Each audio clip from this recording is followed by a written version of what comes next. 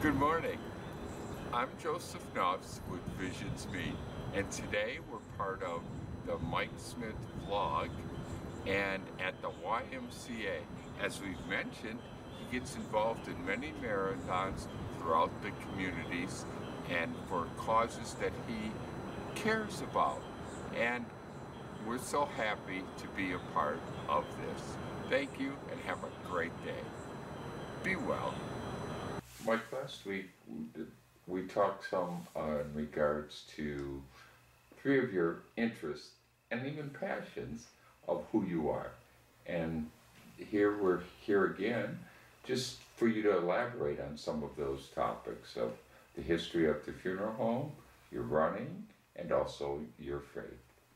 Well, yeah, I mean, I've combined, you do things and you combine a lot of them together, and so you're doing, it seems odd, but you're doing a lot of them at the same time. One of the things I do is when I go to the to the YMCA here in Port Huron, there's a lot of our community that uses the Y. All cross sections of our community use the YMCA, and so I'm excited to be campaign chair for the Y fundraiser coming up in the spring. I'm going to be the chair of that, and it's basically fundraising for the Y so it can continue some of the programs to help the youth in our area that wouldn't otherwise have access to the Y.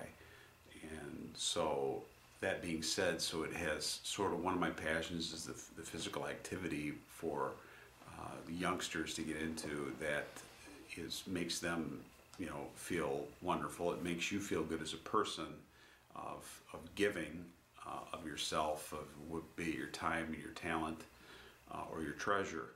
And so these types of programs are always available to get involved with at the Y. And I was fortunate enough here last week to watch some kids in the Catch Kids program from Garfield School participate at Garfield School with this program where the YMCA comes right to the school and puts on this program where they keep these kids occupied with physical activity, healthy eating. The physical activity includes exercise and also some things to keep their mind stimulated as well. And that's about an hour and a half after school.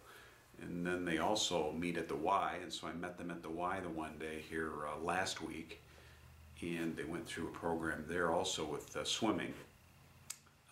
So it's an important program, and it really brings out the humanity in you to want to help people and to do things for these kids. And so look for me coming up here soon, fundraising for the YMCA, because it's an important program.